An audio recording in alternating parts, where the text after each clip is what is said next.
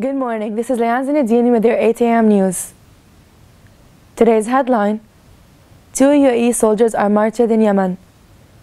The 2 UAE soldiers are martyred while performing their national duty as part of the country's armed forces.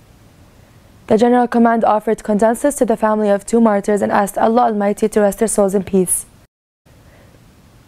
Earlier on Monday, the UAE Armed Forces announced that a UAE fighter jet had gone missing in Yemen. Martyrs Mohammed Ubaid and Zaid al-Ka'bi are the 2 latest casualties, bringing the death toll of Emirati soldiers fighting in Yemen to 77.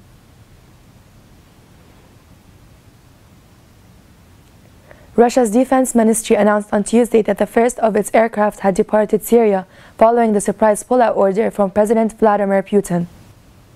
Moscow didn't indicate when the first plane were scheduled to leave, nor how many aircraft and troops would be withdrawn.